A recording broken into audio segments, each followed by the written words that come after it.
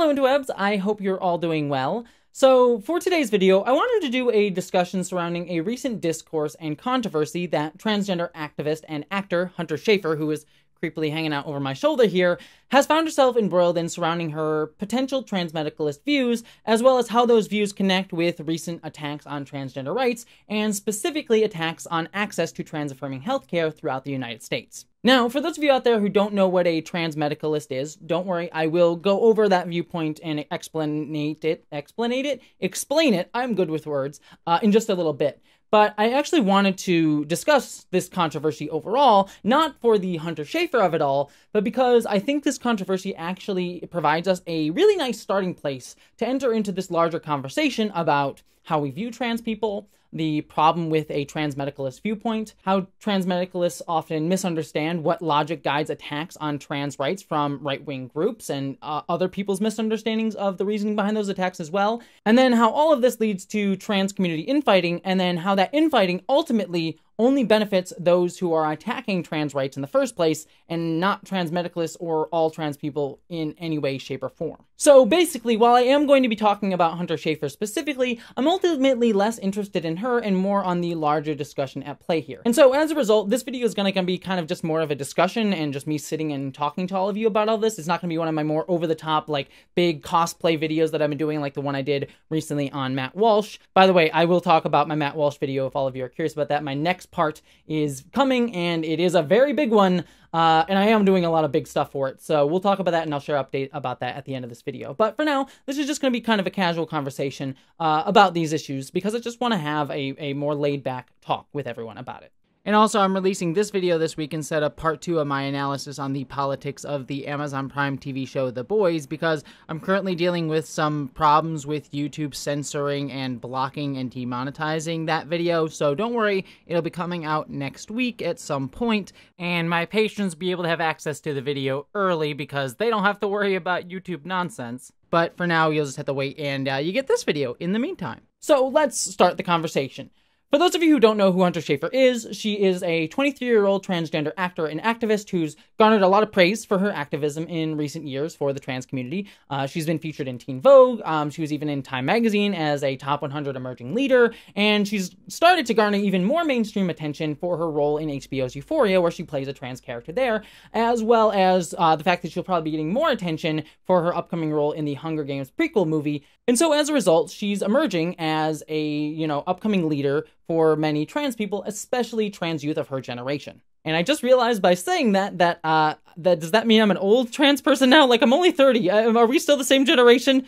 Oh God, I'm old now. So that's why people recently got upset when they discovered that she liked and then also left an ambiguous but seemingly positive comment on a post on Instagram that espoused transmedicalist views, leading many to assume, very understandably so, that the post aligned with Schafer's own views. To get to that, let's read the post, and again, to be clear, these aren't Hunter Schafer's own words, just ones that she seems to have endorsed. I hope all of the people, NBs, who fought to have trans identities no longer considered a medical condition that requires dysphoria are happy because you've won.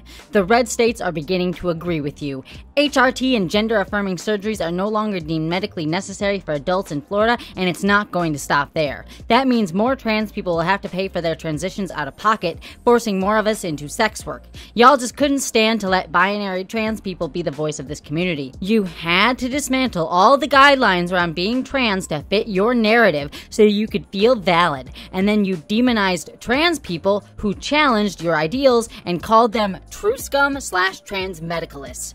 What you don't understand is that binary trans women and men don't have the luxury of playing around with what it means to be trans the same way you do. You challenge gender ideologies from the safety of a cis body that requires no medical treatment. We have to play the game and live by the guidelines that cis people have created for us because that is how we survive. You're not helping, you're not dismantling the gender binary, you're not expanding the minds of cis people, you are making them hate us. For the last time, I am begging non-binary people to take a seat and let binary trans people, and more specifically black trans women, be the voices of this community because they are the ones at risk.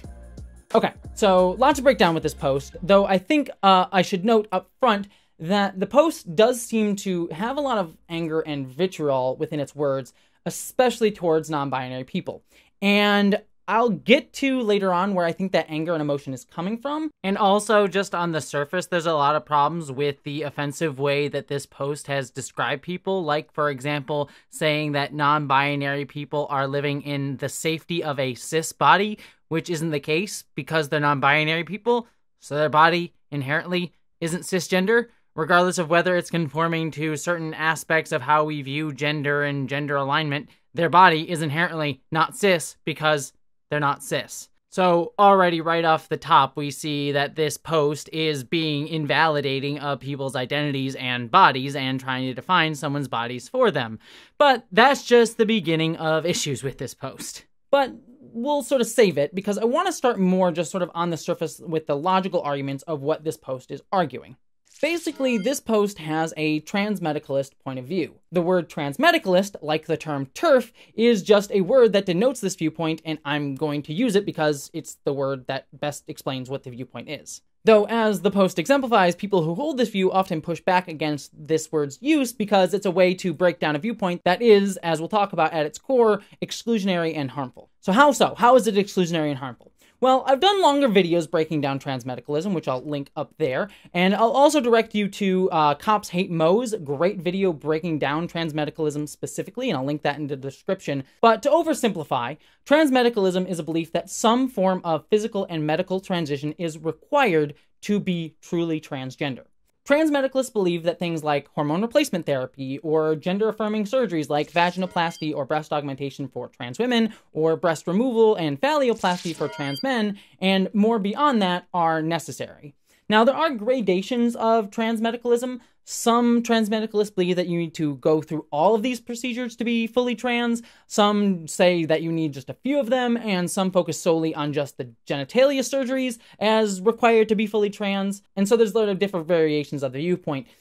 But core to pretty much all of these beliefs is the belief that gender dysphoria is necessary and the cause of being transgender. Specifically, gender dysphoria relating to your body. Gender dysphoria itself is a sense of distress, anxiety, or depression caused by a mismatch of your gender identity, basically how you view your gender internally, versus either biological traits of your body and or how you're treated by people and society around you. Now, transmedicalists would argue that the treated by people and society part of that definition is actually not part of dysphoria, but only specifically in how dysphoria relates to the body. Basically, they believe that dysphoria is only about your biological traits in your body and how those are at odds with how you sort of wish your body to be, and the only way to treat those things are through medical intervention. Basically, to put simply, transmedicalists believe in the pathologization of transgender existence, that to be transgender inherently is a medical and specifically a mental health problem. It's all essentialized in bodily distress. So, why is this viewpoint an issue and making people upset that Hunter Schafer specifically might be espousing it? Well, before I break that down, let me start off by saying I myself am a trans person who had gender dysphoria, specifically around my body, and I've actually sought medical intervention to alleviate it. I've personally been on hormones for close to a decade at this point, again, I'm getting old, and I've had 3 gender-affirming surgeries, including one that I've had literally less than 3 months ago and that I'm still healing from. You can even still see kind of the gnarly scar on my forehead here. I don't know if it's on camera, but it's like right there. And I actually did a whole personal video on that surgery. If you're curious about it, it's actually a video I'm very, very proud of. But I say all of that to point out that if anyone was to be a transmedicalist, it would be me.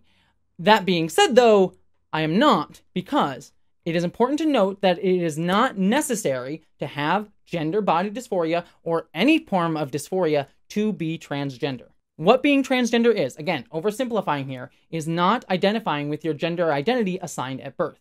Within the United States, where I'm from and other similar Western cultures, we're all told at birth, based on if you were born with a penis or vagina, that we're either a boy or a girl. If you have a penis, you're told that you're a boy, and if you have a vagina, you're told that you're a girl. When you're told that you're a boy, there are certain social expectations placed upon you, either being emotionally stoic as a boy, you must wear boys' clothes, etc. Girls are told to be more emotional, but they can wear dresses and have makeup and all that sort of stuff. But also on top of that, all of us do have certain biological traits that we're born with. whether it be having breasts or a vagina or a penis or, a flat chest or deeper voices, Adam's apples, those sort of things. And then there are things beyond that that are just completely beyond biological factors, like wearing dresses, for example. Like, there's no biology there. The girls aren't inherently just born with dresses, and we can see that very clearly within other cultures, for example, where we see boys being considered manly if they did wear dresses or skirts, like Scottish people wearing kilts, for example. And so it's important to note, as I'll talk about more in a second, that being transgender as a result of this does change from cultural context. But the important thing to note is that we're all sort of told within our worldview today that a lot of these social expectations are natural extensions of these biological factors, that girls are naturally more emotional. But that's not inherently the case. Girls can be less emotional, boys can be more emotional. And yes, some of those things can be influenced by biological factors, like hormone levels and things like that, but there's no one right specific way that a girl or a boy has to be. But anyways, we're all told that we're supposed to fit into these categories from birth. But in reality, though, none of these things have to be aligned. So, being transgender, therefore, is just saying that you don't fit into those alignments that you're told to have. And this can be done in a bunch of different ways. Certainly, transness can come from dysphoria, from feeling your body doesn't match, as it did for me. And that's not an ignorance of biology, by the way, but an understanding of our biology that we have from birth. It's actually a deep understanding of our own bodies and our relationship to it. And it's also realizing that we do have many medical technologies today that can help make our lives happier and healthier by using it to help change or manipulate our biological factors and features. And again, that's what happened to me. I chose hormones and a lot of different surgeries. But again, some trans people want just hormones and no other surgeries. Some people just want surgeries and no hormones. Again, it mixes, matches, and is different for every single person and what makes a single person happy and healthy. But being trans can also not require any medical intervention at all, but just wanting to appear or be treated a different way. It may just be wanting to wear makeup or wear dresses and even still be seen or called a boy. Or you can ask to be referred to by different pronouns or have a more feminine appearance. Or ask people to just refer to you as a girl. It's all sort of different aspects of these things that we can all sort of present to make ourselves as individuals happy. And we all have the right to say about our bodies and how we're treated and being respected by other people. If you wouldn't disrespect someone's name, for example, by calling them a different name, like Bob, if they hate the word Bob and their name is Robert, then you shouldn't do the same for someone's pronouns, because pronouns are just as culturally made up and assigned to people as names are. And all of this can be done to alleviate gender dysphoria without requiring any medical treatments at all. And it should be noted that these people can still be binary in their presentations, aligned fully with being seen as a girl if they were told they were a boy at birth and vice versa, but not wishing to seek any changes to their biology or medical aspects at all. Or they can also be seen as non-binary, seeking to present somewhere between masculine and femininity or not on that spectrum at all, and just doing their own cool non-binary thing.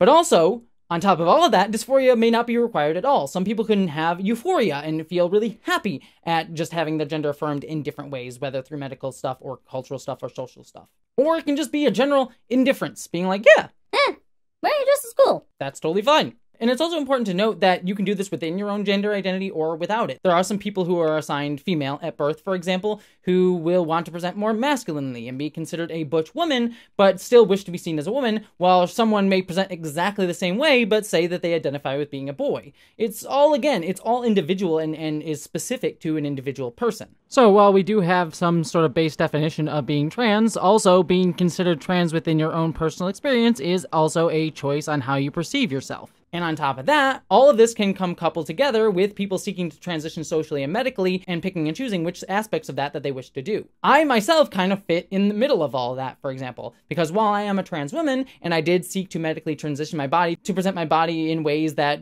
our culture understands as stereotypically more feminine or like female aligned, I actually present socially in a slightly less non-binary way. More feminine than most people, but not fully like over the top feminine, as you can kind of see my presentation right now. Not to say that cisgender women can't present this way, but again, I sort of kind of play in the middle of sort of feminine and masculinity, leaning a little bit more towards feminine.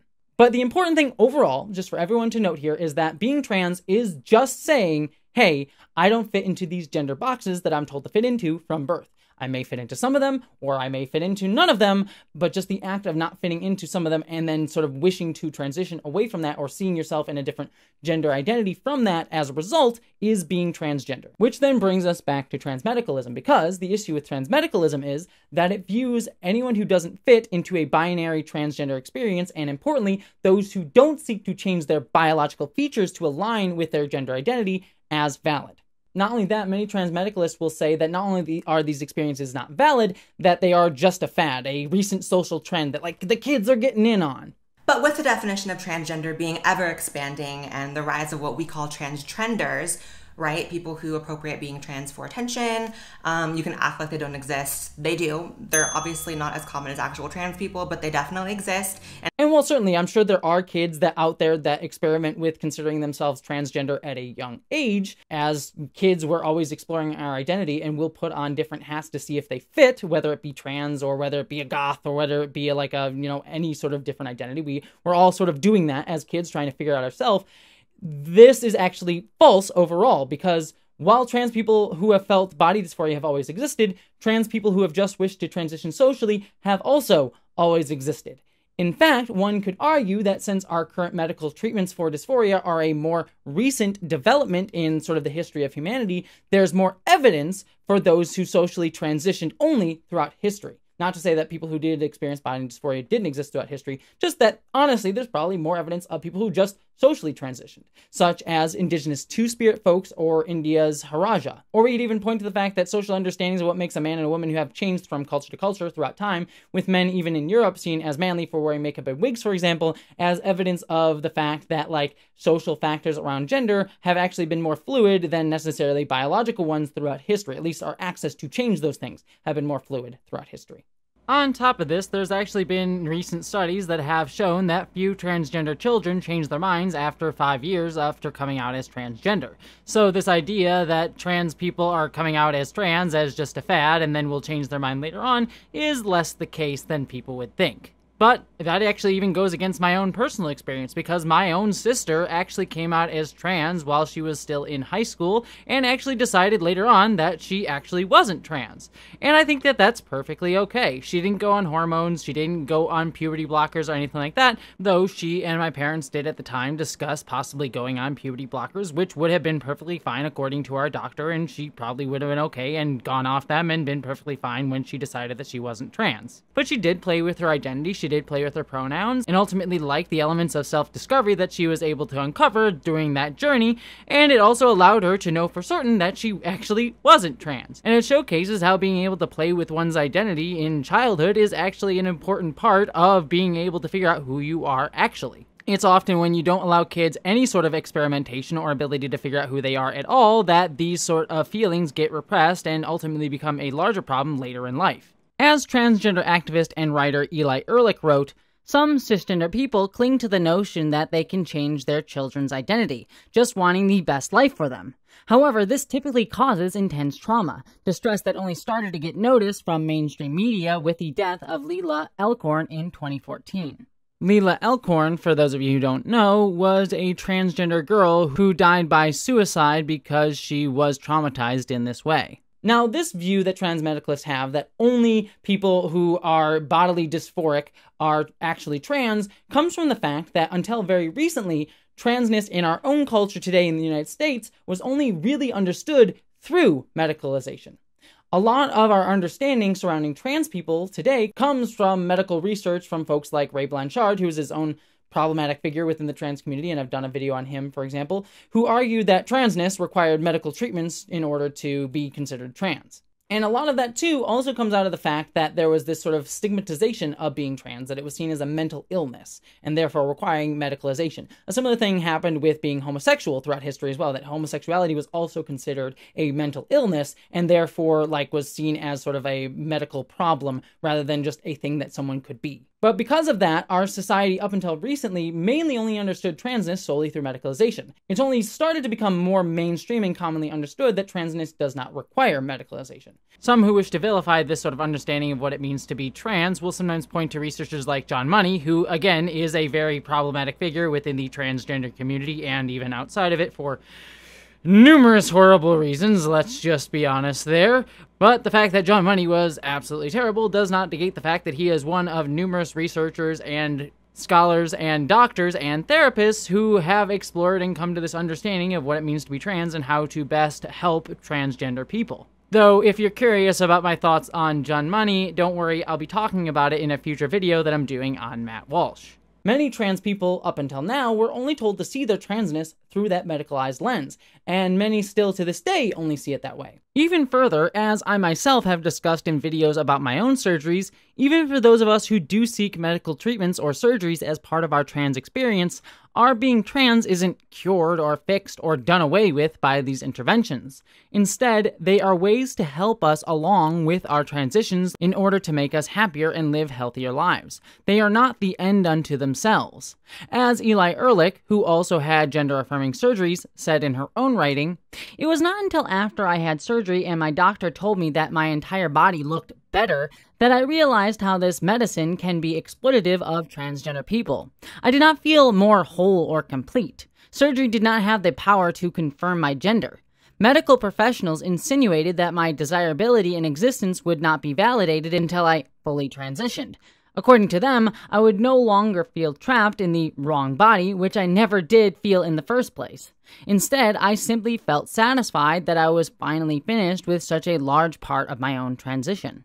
This feeling that Eli articulates speaks to, for those in the trans community like myself who do seek surgeries, sometimes feel that there is this sense and pressure from even trans healthcare providers that validation of our identity is only found through bodily changes or pathologization of our experience, instead of realizing that these medical aspects and things that we can use are merely tools that can be provided along a trans person's journey to help us live happier, healthier lives by being able to choose how we control and dictate our bodies. And this is why many transmedicalists will see trans people who only wish to transition socially in some way, or non-binary people, as a recent fad. They've always existed, but weren't understood, focused on, or acknowledged at all, and therefore seen as not actually existing because they weren't seen. They were made invisible.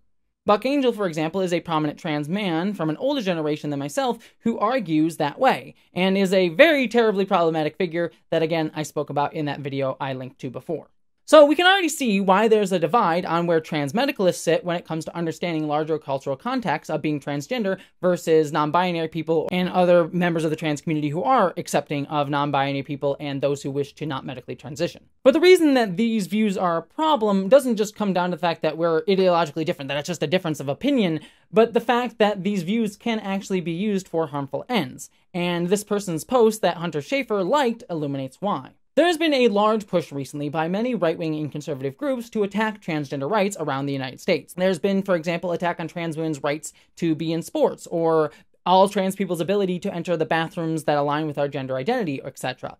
But the biggest push recently has been to attack trans-affirming healthcare, especially for transgender youth under 18. Several states, especially right-leaning states like Florida, Texas, and Mississippi, have all passed or attempted to pass bills outlawing trans-affirming healthcare for youth and labeling it in some cases as child abuse. Beyond that, Congresswoman Christian nationalist and all-around kind of horrible person Marjorie Taylor Greene has recently drafted a bill that would do the same nationwide. I'm one of the Americans that are sick and tired of our government allowing the abuse of the American people. But when it comes to gender-affirming care, which is really child abuse, this is actually an assault and it's child abuse. So a lot of trans medical care rights are currently under attack, and it's absolutely horrific.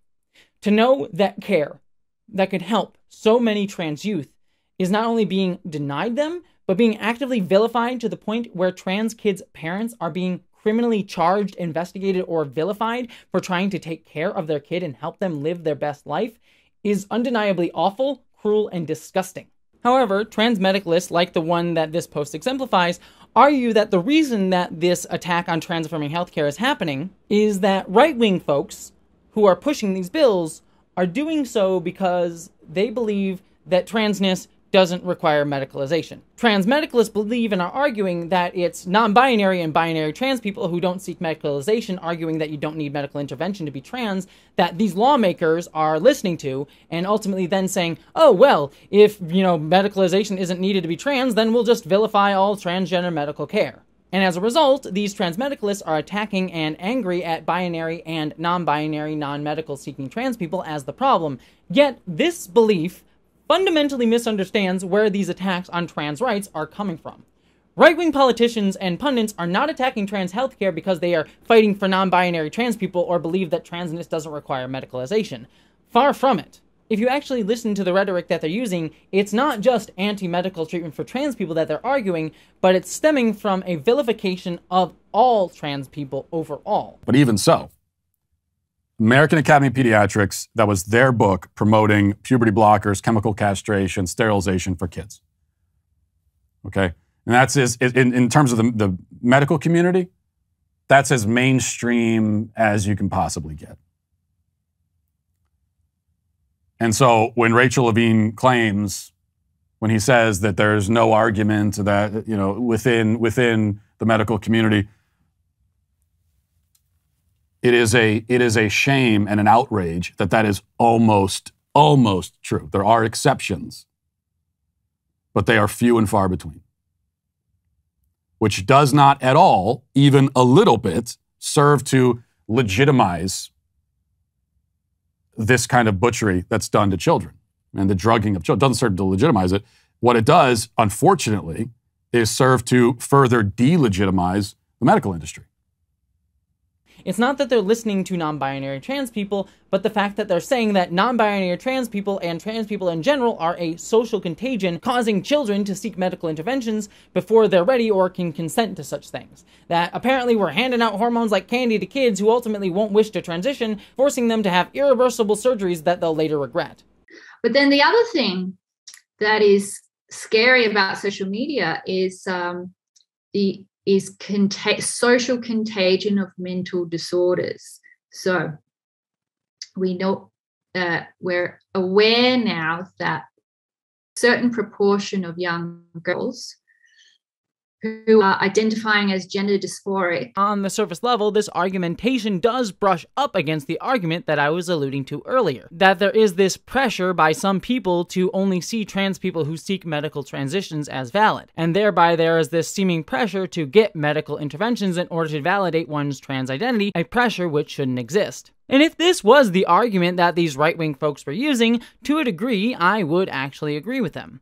The argument is less to say that medical interventions are required to validate trans identities, as transmedicalists would argue, but instead to allow medical interventions like hormones, surgeries, and more to be seen as simply tools one can use as part of a trans person's experience, to be used or not used at one's discretion, and with time to consider them and their effects on you, both long-term and short-term.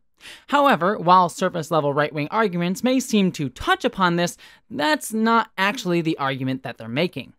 But it's actually just dehumanizing trans people if you listen to the exact way they discuss these things. Describe the fact that someone who was once a woman, and really still is, had her breasts cut off. Do you know who I don't understand at all? The transgender ones. To jsou ti transgender. Because if you undergo a sex change operation, you are basically committing a crime of self-harm. Every surgery is a risk. And these transgender people, to me, are disgusting. But you'll also hear them just generally call all trans people gross and disgusting. It all goes back to this sort of right-wing idea that there is a natural way for a man and woman to be. That it's either God-given or like biological traits that are innate in us that mean a man is this way and a woman is this way. It all comes from this argumentation, not that like medicalization isn't necessary to be trans, but that the whole aspect of being trans is itself a non-starter. Those are Christian values, but they're also that's also just reality. These biblical values, male and female, he created him, but that's also science and reality. All these things work together, as they so often do. It all goes to conservative ideologies' focus on tradition and what feels right.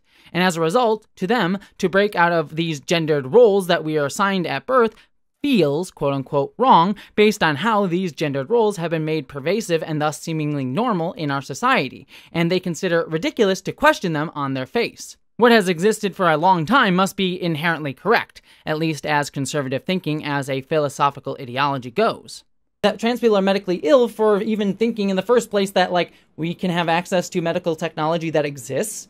like right now, they'll say things like, oh, you think having a breast make you a woman? And the answer is no, we don't think that having breasts makes me a woman. I just think that having breasts make me personally happier, which is why I sought the medical interventions that we have to get them, and that thereby makes me happier, and also in a larger cultural context that might make me be more treated as a woman, which also aligns with how I like to be seen and treated and makes me happier as well, because we just like to be treated a certain way.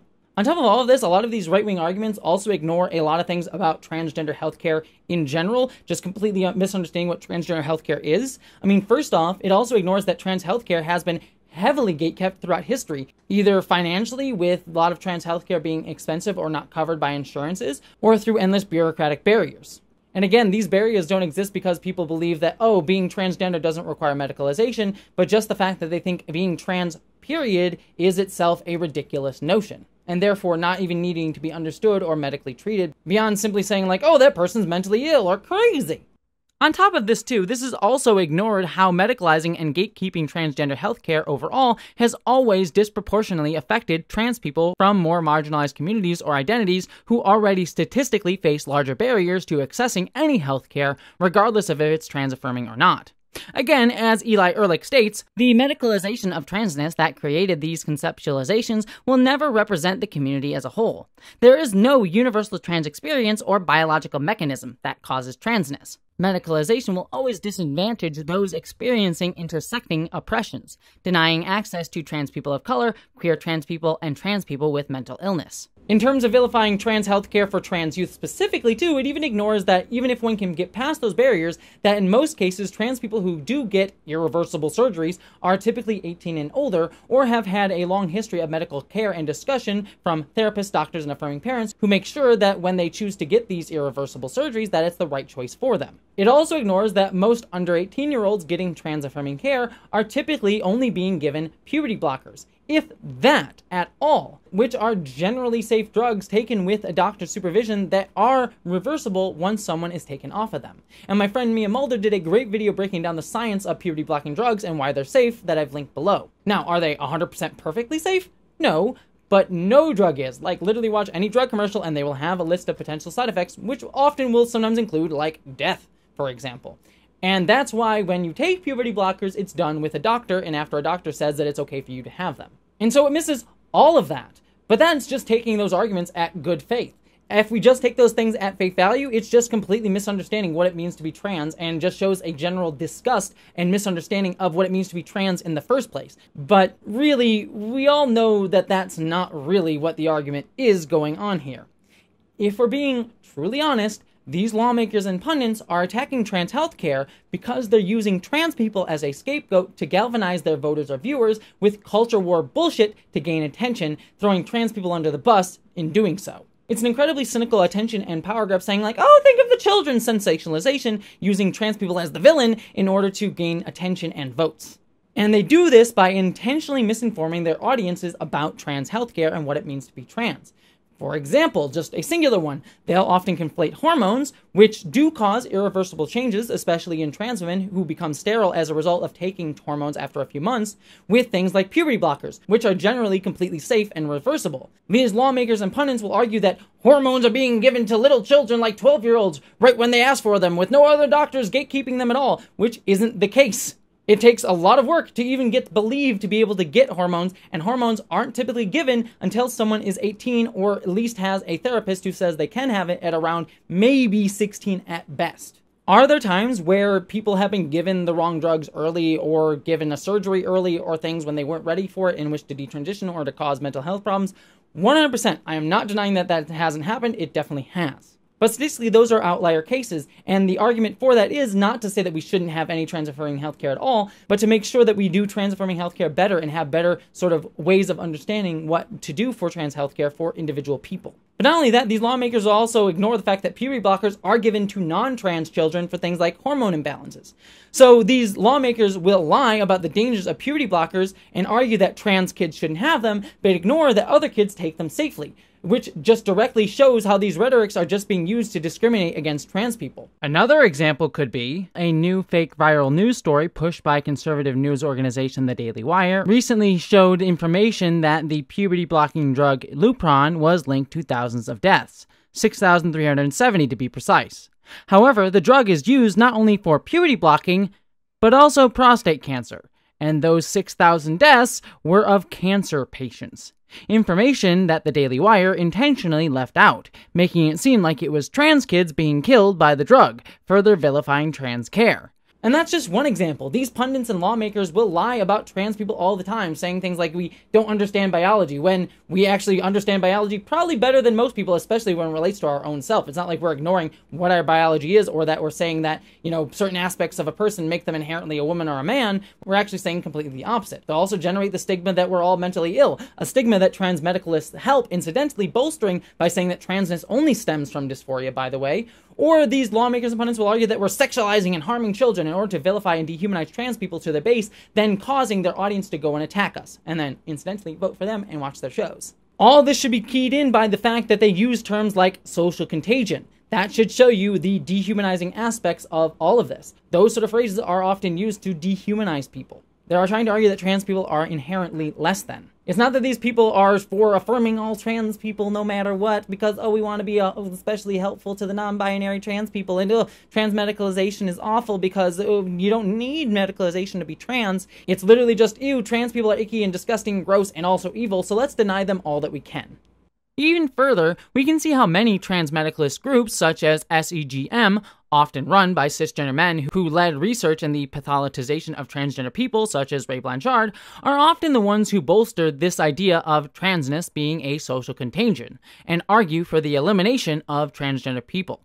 That's not just hyperbole, as we can see in this SEGM interview that argued for the elimination of transgender healthcare for trans youth and trans youth care in general. Not to mention that they helped create these laws that the person posting at the beginning of this video was upset about, with SEGM even helping draft the Florida anti-transgender healthcare law. So literally, transmedicalists are the ones furthering the elimination of healthcare rights for trans youth, not non-binary trans people as the earlier angry post claimed. Even further, transmedicalists like Ray Blanchard have appeared on numerous right-wing podcasts and platforms. Transmedicalists, along with right-wing conservatives, are the ones arguing for the elimination of transgender people in general, not non-binary people.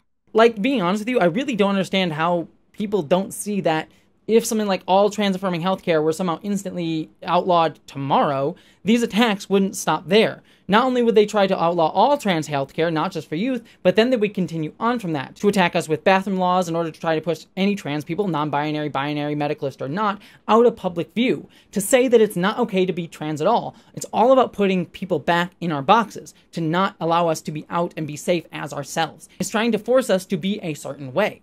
And the reason for this vilification, beyond just trying to galvanize people, is that transness, both as a concept and us as people that exist, inherently push at the barriers and hierarchical structures that our society is set up with. For example, there is one aspect of the transmedicalist post that I do agree with. We should be listening to transgender people of color, both binary and non-binary. Because, as writer Maria Lagunes discusses, and the wonderful YouTube creator Lily Alexander explored in her own video, our very ideas of womanhood and gender norms in today's Western culture stem from colonialization's attempts to downplay black folks, and specifically black women's humanity, compared to the fragile, passive white woman. Black women weren't seen as women, and not even as human. Gender is a construct created not only to reinforce a binary of man above woman, but also as white people above black people. So it's important to point out that while white trans folks, like myself, do face discrimination both as women and as trans people, and we shouldn't ignore that, we are also not the primary targets of transphobia. Black trans women and non-binary folks are. But transmedicalists don't see this at all because they've centralized their experience of transness as the only valid one of it. And while some may be willing to acknowledge the discrimination faced by black folks, as this post exemplifies, they will create a barrier within their own community and gatekeep who is seen as trans or not. The truth is, we're all discriminated against, and we're all allies in this fight, and quite often non-binary people are the ones even more vilified, because we're not even seen as willing to exist, whereas some transmedicalist people will be sort of limitedly accepted by right-wing groups because they are pushing against non-binary people and aligning again with this idea that there is a right way for a woman to be. However, many times these transmedicalist folks will push further misinformation about trans people. Like, for example, Trans man Scott Nugent recently appeared in Matt Walsh's What is a Woman documentary and spread a lot of misinformation and outright false facts about transgender surgeries and aspects of the medical community around it. Now, I know I'm making a big claim there, and I'm not going to really explore that further in this video, but I will be talking about it and getting more into the specifics of that claim in further videos. But if you want a video right now talking about a transmedicalist trans person who has spread misinformation deliberately about the trans community, I've also talked about Buck Angel doing the same in a video that I discussed earlier about him. Which brings me to my last point, because speaking of which, I do realize my own privilege within all of this. I'm a trans person who does come from a decently middle-class background, who lives in a trans-affirming area with insurance that covers most of my surgeries, and I was also able to get and afford all of them. So I do have a very deep sympathy for the anger and emotion that those who have been denied access to the care that helped save my life. It honestly pisses me off that anyone would be denied the care that literally just made me who I am and allowed me to continue living today. And it's that same anger that transmedicalists do feel. Transmedicalists, like other trans people, are being gatekept from their own affirming care that could help change and save their lives. But because they have been so gatekept and misunderstand a trans experience, they take their anger out not at those vilifying and attacking trans rights, but those who they don't want to understand, non-binary and non-medically transitioning trans people, because they're the ones that are closest to them and they can lash out against. It's similar to what TERFs have done, being cisgender women who have sublimated their trauma and pain at living in a patriarchal society that does attack and dehumanize all women, but then place that blame on trans people. But ultimately, like how TERFs are stoking a fighting of women fighting women, just cisgender women versus trans women in this case, so too are transmedicalists just trans people fighting other trans people. It's marginalized infighting in a community that only serves to benefit those in power already. The only people that benefit from transmedicalist views that set binary and non-binary trans people against each other are those stoking those angers and resentments in the first place, the lawmakers and pundits attacking trans rights. Transmedicalists must be pushed back against because of this, and I'm not here to say that they shouldn't be. We should call out horrible people being horrible and not understanding those who are right in close proximity to them willing to educate them. But they are doing so because they themselves are misinformed and understandably angry. They're just angry at the wrong people. And as for Hunter Schafer, yes, I got back there in the end. My hope is that maybe we're misinterpreting this. Maybe she doesn't actually hold these views or has more at least nuanced thoughts on it than the simple ones that this post was espousing. And if not, I hope she is going to educate herself if she wishes to continue to be a trans leader that fights for everyone within her community. Because ultimately, my hope is that young trans folks like her who do face dysphoria, as she's been open about experiencing, aren't going to reinforce the same divisions that have hounded the trans community for so long, but reach out a hand in understanding that our community is already strong, but is stronger still when we stand together, united against those who are our real enemies. Alright, I know that was a very long discussion. I actually did not intend this video to get as long as it did. I literally sat down being like, oh, I'll talk a little bit about Hunter Schafer, and then the script got super long. So here you're getting an extra video that I did not intend to make on a Tuesday. But that being said, this was a very straightforward video, and I'm doing that because I do actually have a much bigger and longer and much more involved video that is coming very soon, and that is part 2 of my video about Matt Walsh's What is a Woman. And the reason it's getting so long is that it's actually become something a little bit bigger than just about that film. It's going to focus mostly on that film, but the film provides an inroads, like this video did, to talk about a lot of anti-transgender views. And I'm actually trying to get a lot of work done for it, talking to many experts and other people, in both in the video and outside of it, around a lot of the misinformation around trans communities, especially the ones that Matt Walsh has espoused, both in his show and in the film. And also a little bit of stylistic flair as well. It's not just going to be me sitting talking to it to the camera like I did for this video. So please be patient with that video, and also don't forget I also have a video on The Boys coming up very, very soon. A couple other videos here and there that'll probably be releasing before the Matt Walsh one, but that is going to be my next big video that I'm going to be doing on this channel, and it should be coming around early to middle of September. So be on the lookout for that. But yeah, I'm excited is the wrong word considering the topic, but I'm hoping that it'll be a video that'll be very, very helpful. So if you wish to support me doing videos like that, I'm only able to do that because of folks on Patreon. Patreon helps pay my bills, so if you want to support me there, you get new videos, and you, again, help me supporting me doing what I do here, as well as other perks as well, like being able to have, like, Skype calls and stuff with me. Skype. Discord? I don't know why I said Skype. That was a weird... I haven't used Skype in like years. Anyways, beyond that, I'm also on Nebula. I also have a podcast about Babylon 5 that you can find below. Don't forget to subscribe to this channel for all of that stuff. But beyond all of that, thank you so much for being here, my friends. I hope that you're all taking care of yourself, and I hope that you, as always, live long and prosper. Hello there, patrons. Thank you all so much for supporting me. I could not do this. I could not pay my bills. I could not live. I could not be a weird, nerdy dork for you on camera without all of your support. So, mwah.